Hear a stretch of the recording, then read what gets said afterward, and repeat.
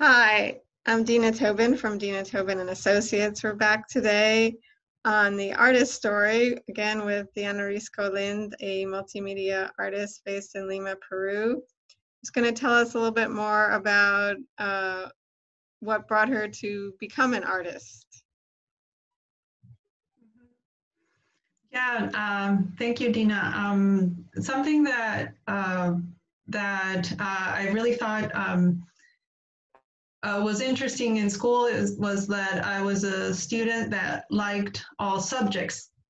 And even though some subjects, like I wasn't good at everything, but I thought everything was interesting.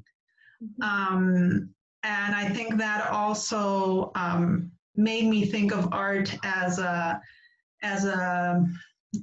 profession, because I feel that art is like you can use art to talk about any subject. And I think not every profession you can actually do that, right?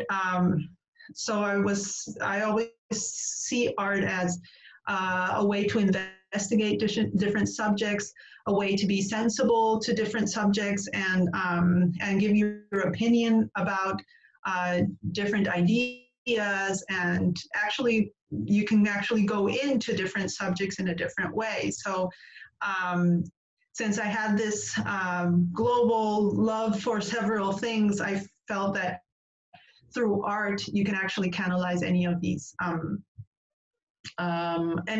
topics through fine arts, through different materials. That's why I also like the idea of working with different materials, because different materials talk in a different way. Also, you can use it as means to communicate as well. So it really gives you like a avenue to communicate different topics or feelings or ideas through different media. Yes, I think different media add to the conversation. Like you can have an image that talks about something that looks like something, but if you also give it a certain material, the material is also adding to the information that you're giving.